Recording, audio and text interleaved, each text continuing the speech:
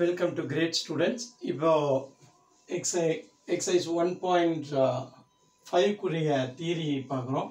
Chapter 1ல identifying graphs, linear, quadratic and reciprocal functions. Functionsல composition functionலாம் பார்த்துட்டோம், எப்படி இருக்குன்னு பார்த்தோம். இப்போ அந்த functions வந்து ஒரு function கொடுத்தா அதோட graph எப்படி இருக்குன்னு பார்க்கலாம். சரியா? இந்த ஃபங்க்ஷனை பார்த்தோன்னே இந்த கிராஃப் இப்படி தான் இருக்கும் அப்படின்னு நம்ம சொல்லணும். ஓகேவா? அதுதான் நம்மளோட அண்டர்ஸ்டாண்டிங். அதே நேரத்தில் கிராஃப் தெரிஞ்சால் நிறைய சம்ஸை ரொம்ப ஈஸியாக முடிச்சிடலாம். ஃபர்ஸ்ட் ஆஃப் ஆல் நிறைய சம்ஸ் வந்து அந்த சம் எப்படி ஸ்டார்ட் பண்ணுறது அப்படிங்கிறது அந்த கிராஃபிக்கல் நாலேஜ் இருந்தால் ரொம்ப ஈஸியாக இருக்கும். சரி, இப்போ முதல்ல லீனியர் ஃபங்க்ஷனாக என்னன்னு பார்க்கலாம். Linear function. சரியா? லீனியர் ஃபங்க்ஷனோட ஜென்ரல் ஃபார்மேட் என்ன கொடுத்துருக்காங்க அவங்க புக்கில் அப்படின்னா y equal to mx plus c அப்படின்ற ஃபார்மேட்டில் இருக்குன்னு சொல்கிறாங்க ஜென்ரலி. இந்த ஒய்க்கு பதிலாக நம்ம என்ன ஃபங்க்ஷன் ஃபார்மேட்டில் இருந்தால் எப்படி எழுதுவோம்? That is f of x. ஒய்ன்னு போட்டுக்கோ, ஏன்னா 2 கோஆர்டினேட் ஜாமெட்ரியில் ஃபிக்ஸ் பண்ணால் xy வேணும் இல்லையா? பிளேனில் ஃபிக்ஸ் பண்ணும்போது x கோஆர்டினேட் y கோஆர்டினேட் வேணும் இல்லையா? அதனால் f of x பதில் நான் ஒய்ன்னு எடுத்துக்க போகிறேன். ஓகேவா? இங்கே எக்ஸ்ன்னு எடுத்துக்கிட்டேன்னா இங்கே y. சரியா? இது வந்து y ஆக்சிஸ். இப்போ இந்த லைனை நான் பிளாட் பண்ணால் y equal to mx plus c pattern எப்படி இருக்கும்னா ஆல்வேஸ் இப்போ m வந்து பாசிட்டிவ் வேல்யூன்னு வைங்க, 1 2 3 அந்த மாதிரி இருக்கலாம். m பாசிட்டிவ் வேல்யூவாக இருந்தால் இந்த கிராஃப் வந்து இப்படி தான் இருக்கும். ஓகே, இது வந்து லீனியர் கிராஃப். லீனியர்னா முதல்ல தெரிஞ்சுங்க, இங்கே டிகிரி 1. ஓகே, எக்ஸோட degree 1, X power 1. X power 1னா அது லீனியர் ஃபங்க்ஷன். சரியா? அந்த linear function y equal to mx plus c பேட்டர்னோட curve இப்படி தான் இருக்கும். எப்போ m greater than 0, positive slope வந்து பாசிட்டிவ் வந்து எப்படி இருக்கும். ஓகே, அதே நேரத்தில் இந்த கர்வ் வந்து இப்படி போதுன்னு வைங்க, இதில் 0 வழியாக போதுவீங்க, ஆரிஜின் வழியாக போதுன்னு வைங்க, y இன்டர்செப்ட் தான் சின்னு சொல்லுவோம், அது 0 ஆகிடும். இது வந்து y equal to mx. Okay, இது என்னது? y equal to mx plus c ஓட கர்வ். அப்போ இதுலேருந்து என்ன சொல்கிறேன், ஒரு லீனியர் கர்வ் டிகிரி 1 இருந்தால் அது எப்படி இருக்கும்? ஸ்ட்ரைட் லைனாக தான் இருக்கும். நீங்கள் கிராஃப் வரைஞ்சிங்கன்னா ஓகே, இதோட கிராஃப் எப்படி தான் இருக்கும்? ஸ்ட்ரைட் லைனாக இருக்கும் அப்படின்னு சொல்கிறாங்க. அப்போது y equal general form y equal f of x னா it's a general form, straight line. சரி, அதே இப்போ m less than 0னா எப்படி இருக்கும்? கர்வ் இப்படி இருக்கும். m ஓட வேல்யூ நெகட்டிவாக இருந்தால் எப்படி இருக்கும் curve? Okay, y equal to mxல m less than 0னா curve எப்படி இருக்கும்? இதுவும் என்னதான், m less than 0 இருக்கும். இதுவும் y equal to mx, c இருக்காது இதில். y equal to mx. இங்கே m greater than 0, இந்த ஆரிஜின் வழியாக போகிற இந்த லைன் வந்து y equal to plus mx ஆகும். சரியா? மொத்தத்தில் லீனியர் ஃபங்க்ஷனாக என்ன அர்த்தம்? It is a straight line. Okay, எப்போவுமே கர்வ் எல்லாம் வராது. டிகிரி 1 இருந்தால் எப்படி இருக்கும்? Straight line. சரி, இதில் இன்னொரு விஷயம் என்ன, ஸ்ட்ரைட் லைனாக இருந்தால் இதில் என்ன ஒரு விஷயம் பாருங்கள், ஒரு கிராஃப் வந்து ஸ்ட்ரைட் லைனாக இருக்கும்போது பாருங்கள், ஒரு எக்ஸுக்கு ஒரு ஒய் வேல்யூ தான் ஆகும். இருக்கா? ஒரு எக்ஸுக்கு ஒரு ஒய் வேல்யூ தான். இப்போ இங்கே எக்ஸ் இருந்தால் கரஸ்பாண்டிங் ஒய் இதுதான். இப்போ இங்கே எக்ஸ்னா அது கரஸ்பாண்டிங் ஒய் இதுதான் இல்லையா? இந்த எக்ஸ் வேல்யூக்கு இதுதான் கரஸ்பாண்டிங் ஒய் இல்லையா? Point X comma Y coordinates. அப்போ இது என்ன ஃபங்க்ஷன் இதுன்னு சொல்லுவோம்? 1 ஃபங்க்ஷன். ஒரு எக்ஸுக்கு ஒரு ஒய் தான் கிடைக்கும் எங்க லீனியர் ஃபங்க்ஷனில். அப்போ ஒரு எக்ஸுக்கு ஒரு வேல்யூனா அப்போ யூனிக் வேல்யூ. அப்போ நம்ம ஈஸியாக மேப்பிங் பண்ணலாம். எக்ஸுக்கு இது இந்த 1க்குனா இதுக்கு 4 தான், இதுக்கு 5க்குனா இது 6 தான் அப்படின்னு ஃபிக்ஸ்டு வேல்யூ. அப்போ மெனி ஒன் ஃபங்க்ஷன் மாதிரி குழப்பமே இல்லை, 1 ஃபங்க்ஷன். அப்போ லீனியர் ஃபங்க்ஷன் எல்லாமே 1 ஃபங்க்ஷன். அதை எப்படி யூஸ் பண்ண அவங்க புக்கில் கொடுத்துருக்காங்க, கிரிப்டோகிராஃபியில் யூஸ் பண்ணுறோம் அப்படின்னு சொல்கிறாங்க. அப்படின்னா என்ன கிரிப்டோகிராஃபி? 12th வருது உங்களுக்கு கிரிப்டோகிராஃபின்னு. என்ன கிரிப்டோகிராஃபின்னா அப்போது நீங்கள் மொபைல்லாம் யூஸ் பண்ணுறீங்க, என்கிரிப்ஷன் டீக்ரிப்ஷன்லாம் படிச்சிருப்பீங்க. என்கிரிப்ஷன் என்ன, இப்போ இந்த சென்டர்லேருந்து சோர்ஸ்லேருந்து ஒரு மெசேஜ் டிரான்ஸ்மிட் ஆகுதுன்னா அப்படியே டிரான்ஸ்மிட் ஆகுது. கோடிங் பண்ணி டிரான்ஸ்மிட் பண்ணுவாங்க. ஓகேவா? கோடிங் பண்ணி டிரான்ஸ்மிட் பண்ணி அப்புறம் ரிசீவ் பண்ண இடத்துல மறுபடியும் அன்கோடிங் பண்ணி ரிசீவ் பண்ணுவாங்க. இதான் என்கிரிப்ஷன் அண்ட் டீக்ரிப்ஷன். இந்த ப்ராசஸுக்கு பேர் தான் இது கிரிப்டோகிராஃபி. சரியா? 1 ஃபங்க்ஷனாக இருந்தால் ரொம்ப கம்ஃபர்ட்டாக பண்ணலாம், குழப்பமே இருக்காது. கோடிங் பண்ணணும் ஒரு ஃபார்முக்கு வரப்போது, அப்புறம் அன்கோடிங் பண்ணால் மறுபடியும் ஒரிஜினல் ஃபார்முக்கு வந்துடும். மெனி ஒன்னா என்ன ஆகும்? எந்த பாதையில் போடுற குழப்பம் ஆகிடும் இல்லையா? அதான் இந்த லீனியர் ஃபங்க்ஷன்ஸை நம்ம மோஸ்ட்லி கிரிப்டோகிராஃபியில் யூஸ் பண்ணுறோம் அப்படின்னு ஒரு பாயிண்ட் உங்கள் புக்கில் கொடுத்துருக்காங்க. அடுத்து நம்ம என்ன செய்யலாம், இந்த லீனியர் ஃபங்க்ஷனில் இன்னொரு கிராஃப் பார்க்கலாம். இப்போ நான் டிஸ்கஸ் பண்ணிட்டேன், இருந்தாலும் y equal to x, y equal to minus x ஒரு ஸ்பெஷல் கேஸ் கொடுத்துருக்காங்க பாருங்கள். என்ன special case? That is when y is equal to x, இதோட கிராஃப் எப்படி இருக்கும்? அதே இது y equal to minus x. Okay, இது ஒரு ஃபங்க்ஷன், இது ஒரு ஃபங்க்ஷன். இது ரெண்டு என்ன அடிட்டிவ் இன்வர்ஸ் ஃபங்க்ஷன் சொல்கிறாங்க. இதுக்கு என்னது? Additive inverse function. இதுக்கு இன்னொரு பேர் கொடுத்துருக்காங்க, அடிட்டிவ் இன்வர்ஸ் ஃபங்க்ஷன். அது என்ன அடிட்டிவ் இன்வர்ஸ் ஃபங்க்ஷன்? பொதுவாக பார்த்தீங்கன்னா ஒரு நம்பருக்கு அடிட்டிவ் இன்வர்ஸ் என்னன்னு தெரியுமா உங்களுக்கு? இப்போ 7 இருந்தால் அதுக்கு அடிட்டிவ் இன்வர்ஸ் என்ன தெரியுமா?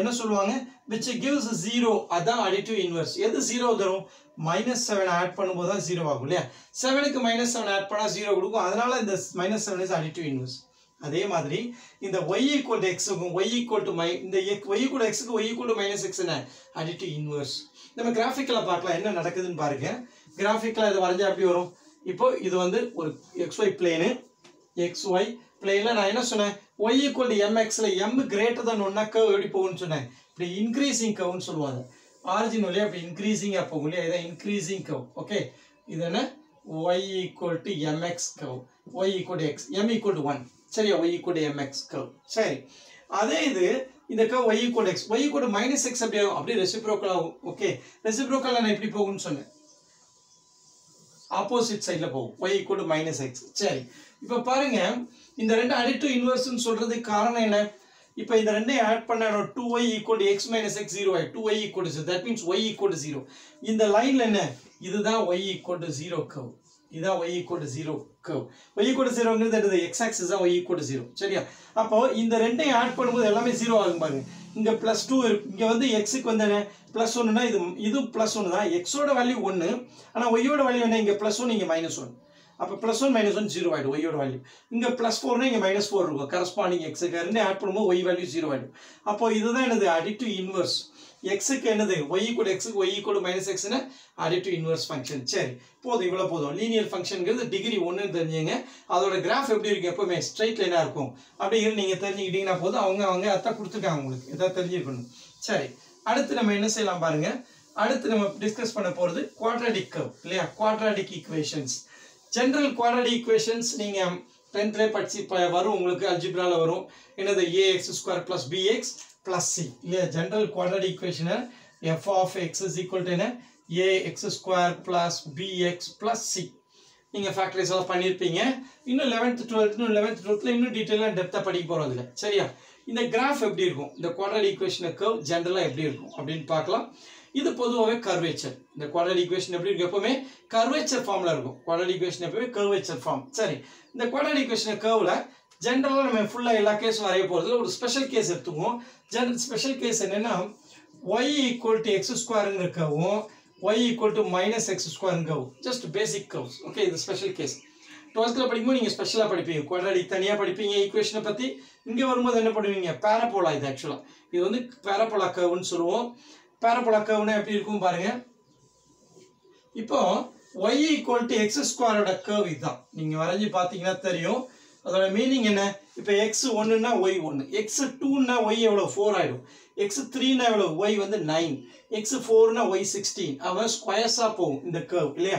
அதனால இந்த curve இந்த மாதிரி போகுது இது வந்து என்ன curve y equal to x square curve சரி இப்போ x square ஓட கோஎஃபிஷியன்ட் a தானே a வந்து positive value a positive value இருக்கனால இந்த curve எடுத்து அப் சைடுல போகுது அதே இங்க என்னது கோஎஃபிஷியன்ட் என்ன நெகட்டிவ் அப்ப என்ன ஆகும் curve அப்படியே என்ன செய்யும் ஆப்போசிட் ஆயிடும் +y -y ஆயிடும் இது என்னது y equal to -x squared curve சரி அப்போ சிம்பிளி quadratic equationக்கு என்ன curve இருக்கும் it is always parabola parabolic curve quadratic curve என்ன சொல்லுவோம் parabolic curve இன்னும் ஸ்பெஷல் கேஸ் எல்லாத்தையுமே நம்ம நீங்க 12th 11th 12th ல படிப்பீங்க சரி போதும் அப்ப quadratic curves are என்னது curvature quadratic mostly it's in the parabolic physics ல என்ன क्वेश्चन கேட்பாங்க இந்த object moving in the space it follows a parabolic pathway நீங்க ஒரு ஆப்ஜெக்ட்ட த்ரோ பண்ணீங்கன்னா அது என்ன செய்யும் மேலே போய் அப்புறம் இறங்கும்போது இப்படி தான் இறங்கும் நேரா ஸ்ட்ரைட்டா கீழ இறங்காது எந்த ஒரு ஆப்ஜெக்ட்டும் இந்த ஆங்கிள் அப்படி என்ன ஆங்கிள்ல நம்ம த்ரோ பண்றோமோ இந்த parabolic pathway ஃபாலோ பண்ணும் அப்படினு சொல்வாங்க so object in moves in the space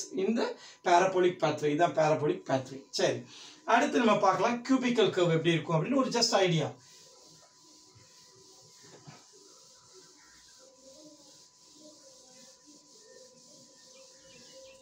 cubical curve ஓட கிராஃப் எப்படி இருக்குன்னு பார்க்கலாம் பொதுவா பாத்தீங்கன்னா cubical curveல நிறைய ட்ரிக்கி கான்செப்ட் எல்லாமே இருக்கு அதுக்கு முன்ன ஒரு விஷயம் நம்ம டிஸ்கஸ் பண்ண வேண்டியிருக்கு நம்ம விட்டுட்டோம் என்னது உங்க புக்ல என்ன கொடுத்திருக்காங்க மாடுலஸ் ஃபங்க்ஷன் கொடுத்திருக்காங்க ரொம்ப முக்கியமான ஃபங்க்ஷன் அந்த ஃபங்க்ஷன் பார்த்துட்டு நம்ம cubical போலாம் சரியா மாடுலஸ் ஃபங்க்ஷன் என்ன கொடுத்திருக்காங்க பாருங்க y equal to modulus x அப்படினு கொடுப்பாங்க okay y equal to modulus x அப்படினு ஃபங்க்ஷன் நீங்க இந்த மாடுலஸ் ஃபங்க்ஷன் எங்க யூஸ் ஆகுது நம்ம ஒரு எக்ஸாம்பிள் எடுத்துக்கலாமே இப்போ ஏரியா ஆஃப் a triangle நம்ம கண்டுபிடிப்போம் இல்லையா இப்போ உங்களுக்கு நான் புரியுற மாதிரி சொல்லணும்னா இப்போ ஒரு ட்ரையாங்கிள் இருக்குது. இப்போ இந்த பிளேனில் ஒரு ட்ரையாங்கிள் இருக்குன்னு வைங்க. இந்த ட்ரையாங்கிளோட ஏரியா வேணும்னு வைங்க. இப்போ இந்த இடத்துல டிஸ்டன்ஸ் இது வந்து நெகட்டிவ்ல இருக்கும், ஹைட் வந்து பாசிட்டிவ்ல இருக்கும். எக்ஸ் ஆக்சிஸ் வேல்யூ நெகட்டிவ்ல கிடைக்கும், ஹைட் பாசிட்டிவ்ல கிடைக்கும். அப்போ ஆஃப் பிஹெச் போடும்போது என்ன ஆகும்? ஆன்சர் நெகட்டிவ்ல கிடைக்கும். ஒன்று பாசிட்டிவ் ஒன்று நெகட்டிவ். அப்போ எனக்கு வந்து ஏரியா வந்து நம்ம பொதுவாக என்ன பண்ண மாட்டோம், நெகட்டிவ்ல ப்ரெசென்ட் பண்ண மாட்டோம். It's a positive value. அப்போ நெகட்டிவ்ல வந்தால் கூட நான் என்ன பண்ணுவோம், பாசிட்டிவ்ல ப்ரெசென்ட் வேண்டிய கட்டாயம் இருக்கும் ஒரு சில சுச்சுவேஷன். ஓகேவா?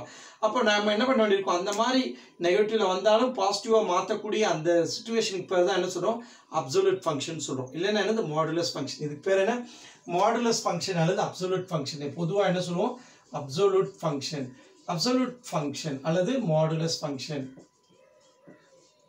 அல்லது மாடுலஸ் ஃபங்க்ஷன். ரொம்ப முக்கியமான ஃபங்க்ஷன்.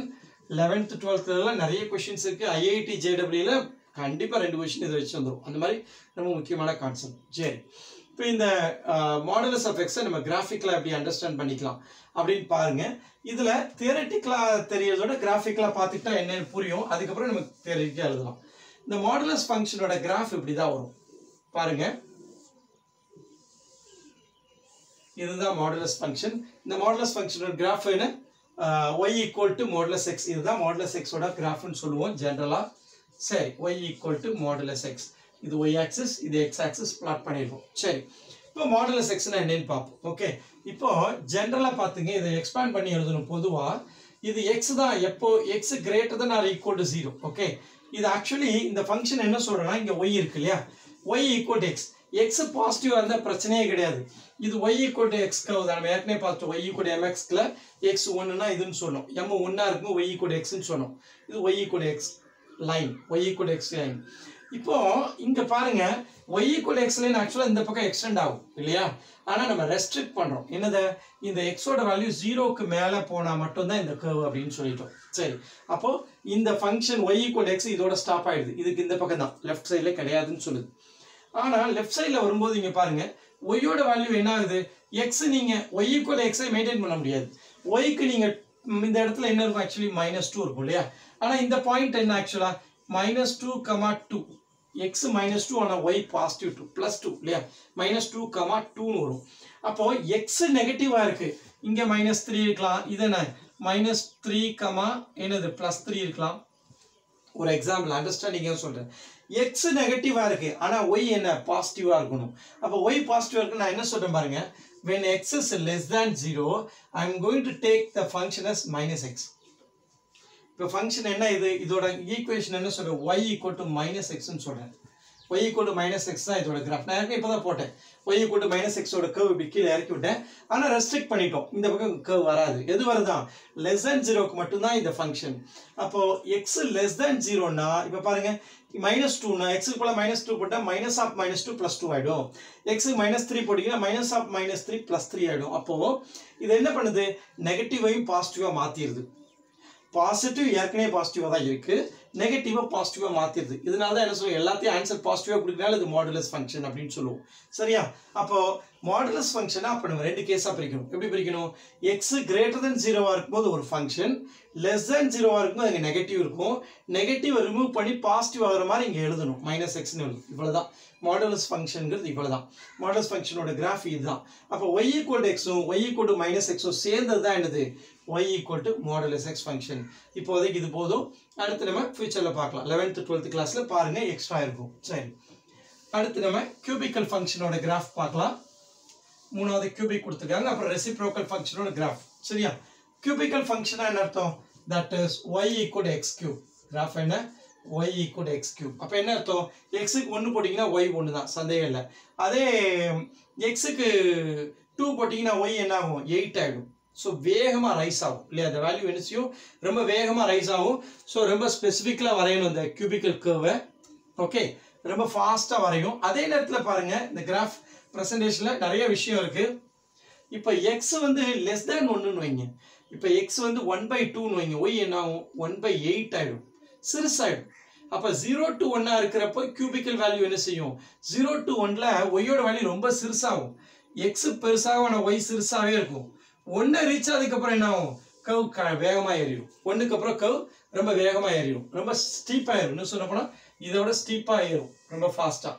அதே மாதிரி இங்கேயும் எப்படி வரையணும், 1 வரை கியூப் ஆகும்போது ரொம்ப ஒய்யோட வேல்யூ சிறுசாக இருக்கும், ரொம்ப சிறுசாகும்.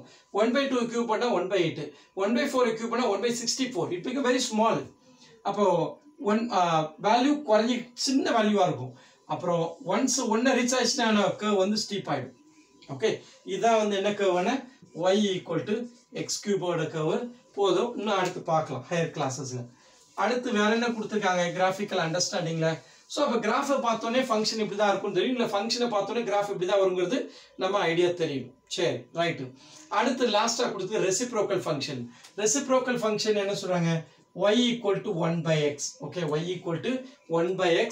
இங்கே என்ன சொல்லுவாங்க, x நாட் ஈக்குவல் டு 0. அல்லது இந்த ஃபங்க்ஷனை டிஃபைன் பண்ணும்போது எப்படி டிஃபைன் பண்ணுவாங்க, x to y தானே இது. x to y னா x என்ன, r minus 0. 0 கிடையாது, x க்கு 0 போட்டால் 1/0 நாட் டிஃபைன். ஸோ அதனால் x 0, r minus 0 to r தான் இந்த ஃபங்க்ஷன் டிஃபைன் ஆயிருக்கு அப்படின்னு சொல்லுவாங்க. ஓகே, இந்த ஃபங்க்ஷனில் பாருங்க, கிராஃபை பாருங்க எப்படி இருக்குன்னு. அங்கேயும் விஷயம் நிறைய இருக்கு. இப்போ இதை ரெசிப்ரோகேட் பண்றேன் இல்லையா. இப்போ நான் வந்து if I write here 1/2, 1/1/2 2 ஆயிடும். 1/1/8 8 ஆகும். 1/1/1000 என்ன 1000 ஆகும். அப்போ வேல்யூ 0க்கு பக்கத்துல வரும்போது 1/1/x பெருசாகும். 0க்கு 1 வர என்ன அப்படியே கொஞ்சம் கொஞ்சமா பெருசாவே இருக்கும். 1 வந்ததுக்கு அப்புறம் என்ன ஆகும், 1/2 1/3 x க்கு பதிலா என்ன ஆகும். அதாவது நான் என்ன சொல்றேன், இங்க வந்து 1/2 1/8 1/9 போற வர ரொம்ப இங்க வர வர என்ன ஆகும், இங்க ஒய்யோட வேல்யூ ஸ்டீப் ஆகும். 1 ரீச் ஆனோன்னு என்ன ஆகும், 1,1க்கு வந்துடும். 1,1க்கு வந்துடும். அதுக்கப்புறம் பாருங்க, இங்க 2 போட்டீங்கன்னா 1/2, அப்புறம் 1/3, அப்புறம் 1000 போட்டீங்கன்னா 1/1000. அப்போ எக்ஸோட வேல்யூ ரைஸ் ஆகும்போது என்ன செய்யும், இது அப்படியே கீழே குறைஞ்சிக்கிட்டே வரும். ஆனா இந்த கர்வோட விஷயம் என்ன, இந்த கர்வ் எப்பவுமே 2 ஒய்யும் டச் ஆகாது. அப்படின்னா என்ன சொன்னேன், ஒய் வந்து எப்பவுமே 0 ஆகவே ஆகாது. ஓகே, ஒய்யும் 0 ஆகுது, எக்ஸும் 0 ஆகுது இந்த கர்வ்ல. இப்போ எக்ஸ் 0 ஆனா ஒய் நாட் டிஃபைன்ட் ஆகிடும். இப்போ ஒய் 0 ஆகுன்னா எக்ஸ் என்ன வேல்யூ போடுறது, 1 இங்க வந்தாச்சு, கீழே என்ன போட்டாலும் 0 ஆகாது. அப்போ இந்த கர்வ் இந்த என்ன செய்யாது, எக்ஸ் ஒய் ஆக்சிஸ் ரெண்டையுமே டச் பண்ணாதுன்னு அர்த்தம்.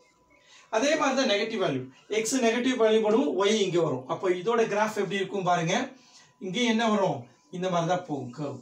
It never duchess the access.